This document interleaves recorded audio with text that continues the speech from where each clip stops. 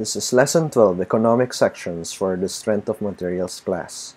So we have now taken up the Flexure Formula, which is the stress due to bending is equal to y, m, or the moment, times y over I, where y is the distance from the point of interest to the neutral axis. So for a rectangular beam, the neutral axis is at the center, and if this is the point of interest, then this distance is y, or the distance from the neutral axis, as I have said. Now, if we look at this formula for the flexural stress and plot all the stresses from the top fiber of the beam to the bottom fiber of the beam in such a way that the stresses are in the x-axis, and we can actually create a diagram which is something like this.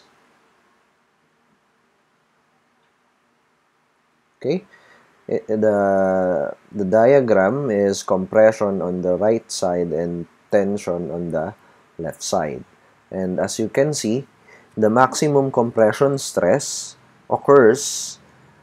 Okay, this is the maximum compression stress, it actually occurs at the outermost fiber away from the neutral axis, and also the maximum tension stress. So let's label it as maximum tension stress and maximum compression stress.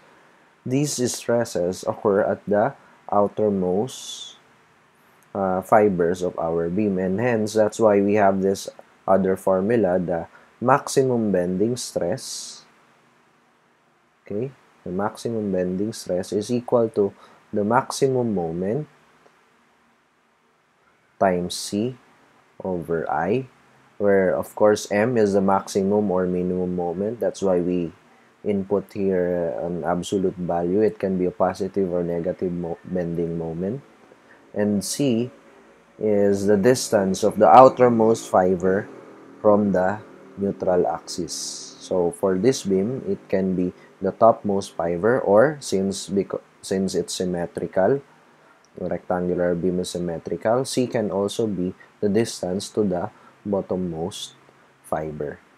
And now we have this realization that if you look at this diagram, the maximum stresses only occur at these two regions.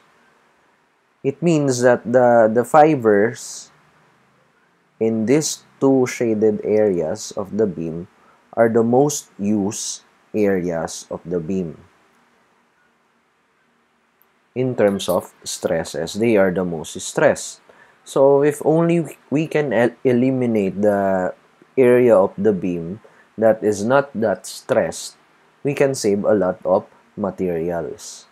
So from the rectangular beam, we can actually do that, and let's say we will only use the part of the beam that is most stressed. So that would be the top and the bottom strips of the beam. Okay, so this is now our tentative economic beam, and of course this cannot happen, this is impractical in real life because they are disconnected, and that's why we have here one of the most famous steel section shapes. We call it the wide flange.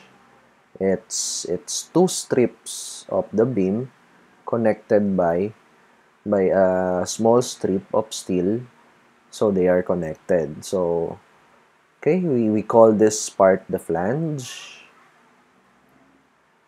and this part is the web. So this formula, the Flexure formula, and the analysis of the stresses is actually the reason why we have this structural shape, the wide flange, or the W shape, also known as the wide flange. And because we have removed these areas, which are areas that are not that stressed, we say that it's actually an economic shape. This is an economic shape.